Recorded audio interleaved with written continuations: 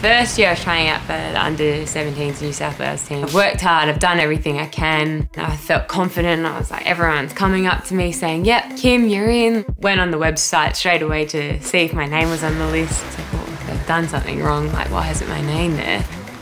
So I was like, screw that, I'm just gonna turn it all around. I love that feeling of being uncomfortable, always making me want to push myself to my absolute limits. I still feel I haven't played my perfect game, and until that day I will always keep pushing.